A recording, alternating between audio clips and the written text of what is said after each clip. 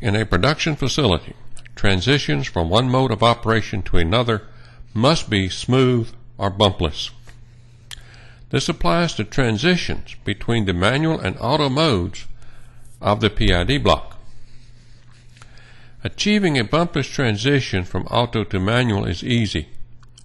The controller output in manual must be the controller output in automatic just prior to the switch to manual.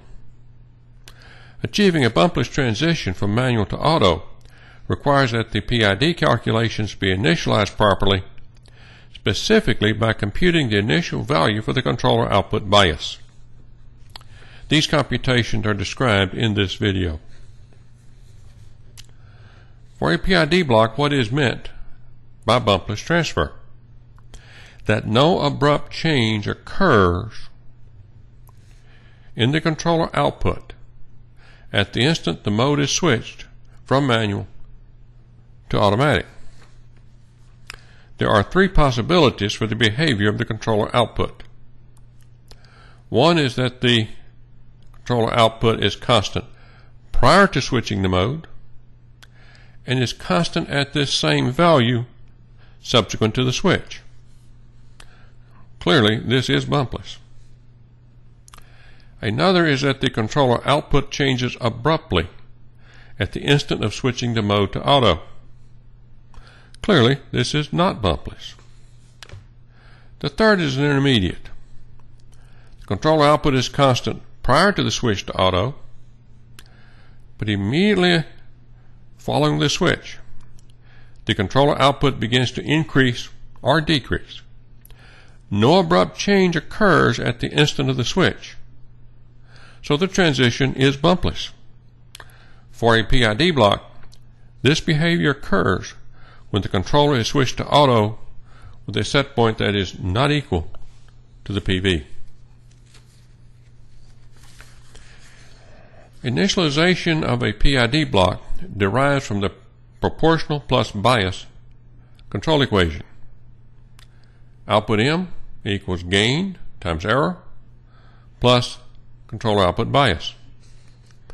The equation is solved for the controller output bias and evaluated at the time the block is switched to auto, which will be designated as time 0.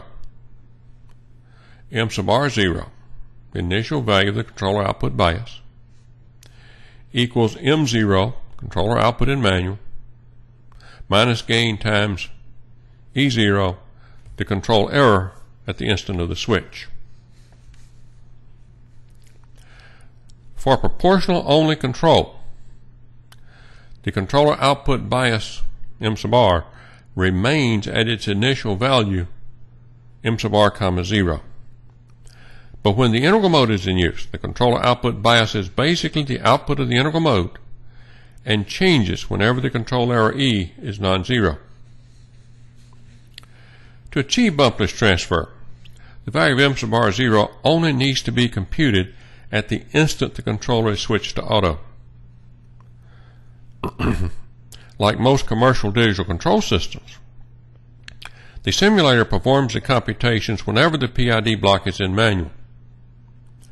If the PID block is in auto, the control calculations are executed. If the PID block is in manual, the initialization calculations are executed.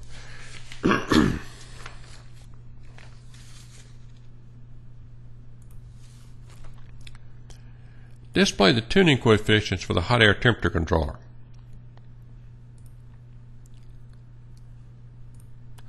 The controller gain is 1% to percent. The reset time is 1.5 minutes. Both proportional and integral are used in the controller. Both the PV and the set point are 210 degrees Celsius. So the control error is 0. For E0 equal to 0, the initialization equation simplifies to M sub r 0 equals M0. The starting value for the controller output bias M sub r 0 is the manual value of M0 for the controller output.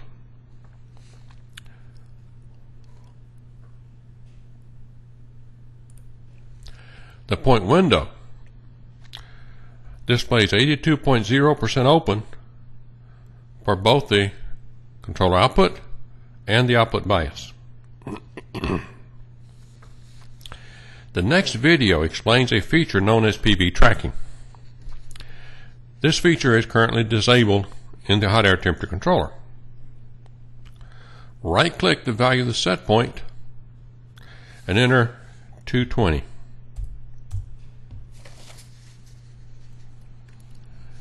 Control error E is 10 degrees Celsius. The point window displays a value of 78.7% open for the controller output bias. This value is a result of the initialization calculations.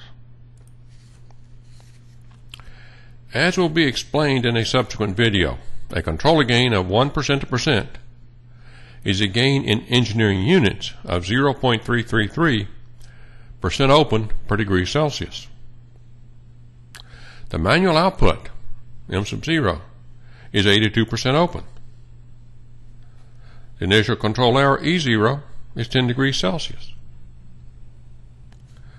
The initialization calculations are that the controller output bias, M sub R0, is 82% open minus 0.333 times 10 degrees Celsius, gives 78.7% open. Neither the integral mode tuning coefficient nor the derivative mode tuning coefficient is used in the initialization calculations.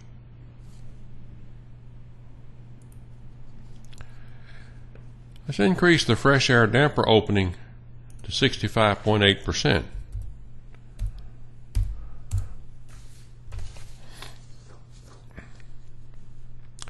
This causes the hot air temperature to drop, which affects the value of the controller output bias.